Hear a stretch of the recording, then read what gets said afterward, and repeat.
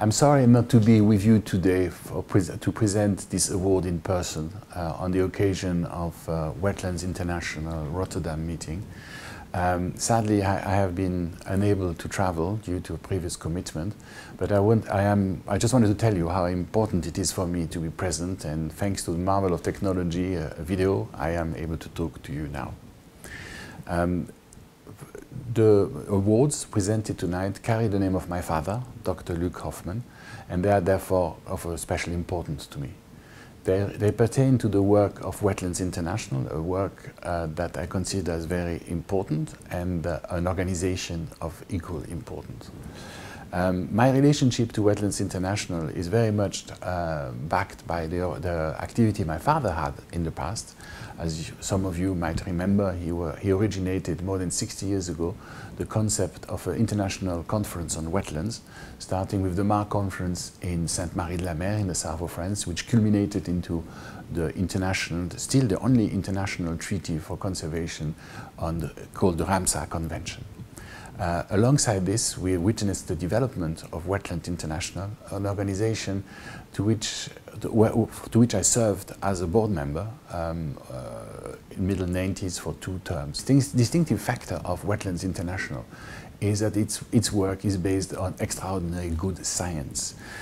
We know there are good reasons for wetlands, and we will come back to that a bit later, and these good reasons are backed by science. However, if you want to do something about this, we also need to change attitudes. And what better way of making wetlands protected than by celebrating champions whose work have been so important in local areas. Some words on wetlands. Why are wetlands so important? In conservation, wetlands are sometimes known as the neglected habitat. Wetlands have an extraordinary important function into water regulation. They have an extraordinary importance into protecting biodiversity. They are rich by nature, but they are also rich by usage. I can give you 2 examples which are quite close to me. Our work in the Mediterranean through the MAVA Foundation. We've been, water is the biggest issue in the Mediterranean, Western Mediterranean in particular, highly dependent on flows of water for agriculture and consumption, human consumption. An efficient working networks of wetland would be the best way to deal with this, and I think that's why we have involved so much effort into conserving, especially on the northern side of the Mediterranean, areas like the Camargue, but also the Marisma del Guadalquivir and other areas, and other wetlands of significant importance, all listed by the Ramsar Convention. Now, in terms of biodiversity, I'd like to mention also the example of Le Banc d'Arguin in West Africa, which is clearly one of the biggest breeding grounds for fishes, and in particular fishes that will populate the Mediterranean. So there an existing wetland which has a role into protecting species, fish species as well as bird species, of course.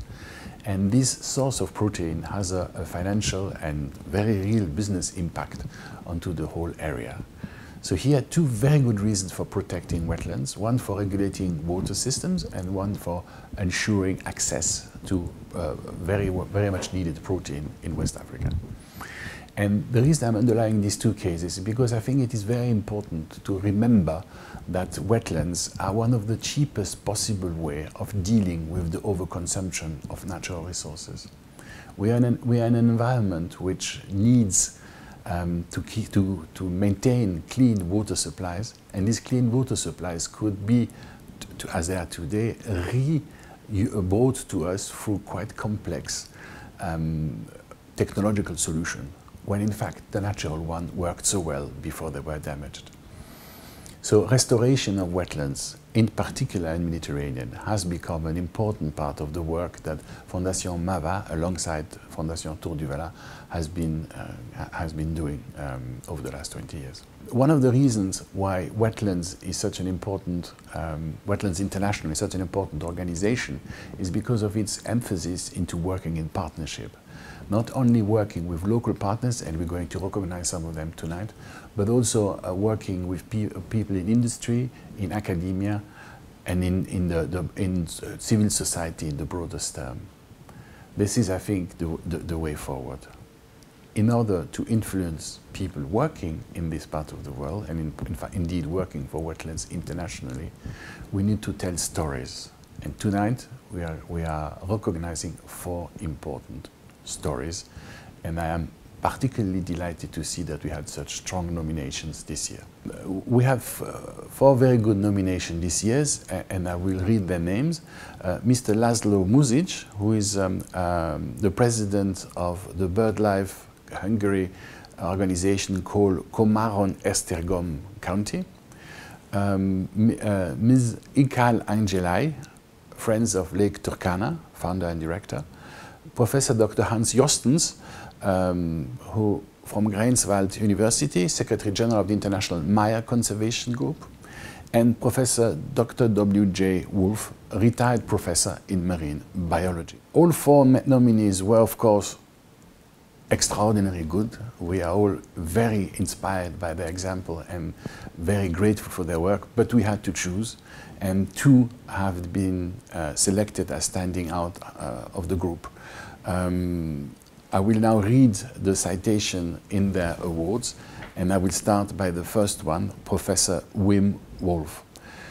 Professor Wim Wolf is awarded the Wetland International Luc Hoffmann Medal in the category of scientific research for his life's work to protect and conserve the coastal wetlands of the Netherlands and overseas.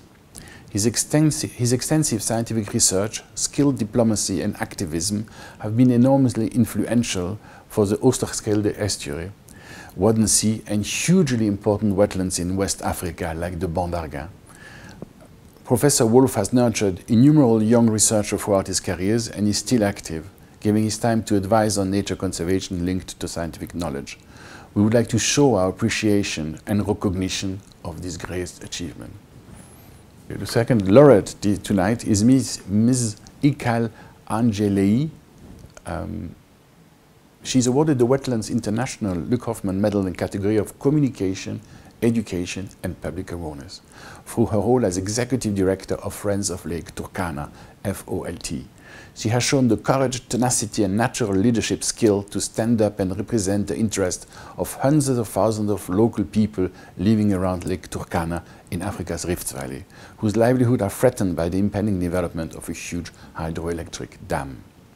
She was outraged that local communities were not consulted, founded the group FOLT in 2008, and subsequently convinced the Kenyan government and major banks to think again.